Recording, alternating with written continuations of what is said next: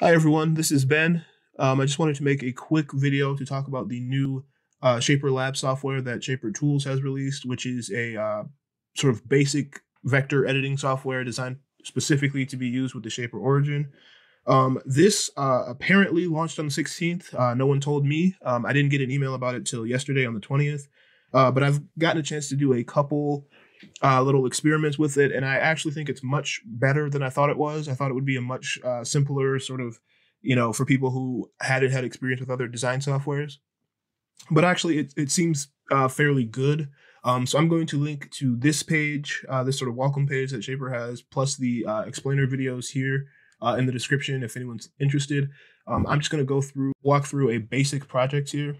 In the future, I would like to have a chicken cutout.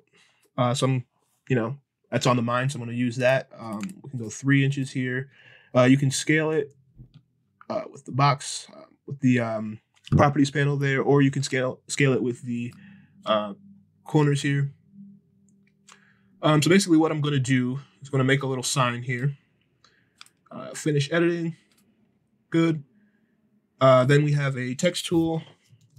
So right now it appears that you can't do multi-line text, which is something that I'm hoping they'll add in the future. We can add a caution here. Expand proportionally. And we can also change the font. I think we'll go with this one, maybe. Yeah, this one. That looks pretty caution-y. We'll go with that one. So if I scale with these, it's going to not let me because it's still set to proportional. But if I unlink here and then stretch here,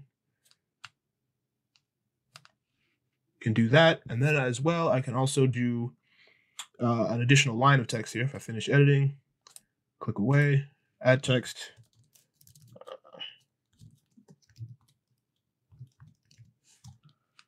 Okay, add text to canvas. Make it big. Change the font. Okay, so this is just a simple project here that I wanted to build, just as an example. If I was actually doing this, I'd be a lot more careful about making sure things look okay, but that doesn't look too bad here. I can just maybe a little bit more room between the diagram, or the SVG in the middle. And then we can add a shape here.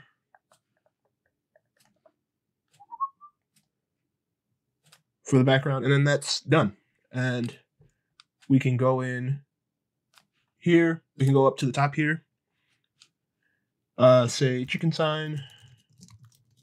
And then we can choose to either download it or upload it to ShaperHub.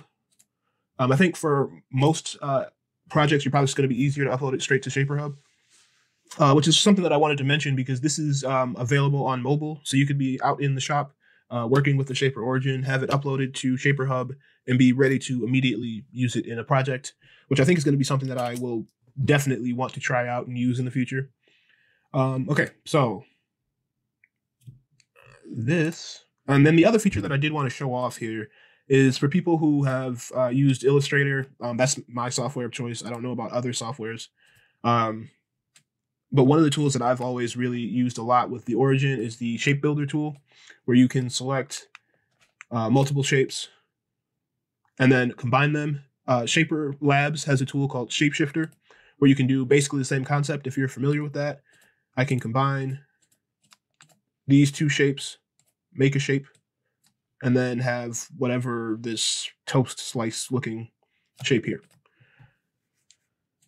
So I'm going to go to the shop. I'm going to cut this out, make this sign, and so even though this isn't supposed to be a review, I wanted to jump in here just to give my final thoughts. This isn't a feature complete editor. It's not going to replace Adobe Illustrator or a program like that.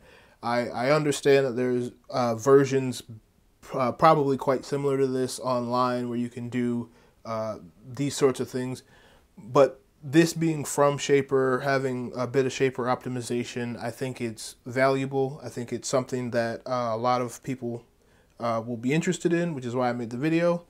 I'm interested to see your questions and comments if you want to leave those below. Thanks for watching.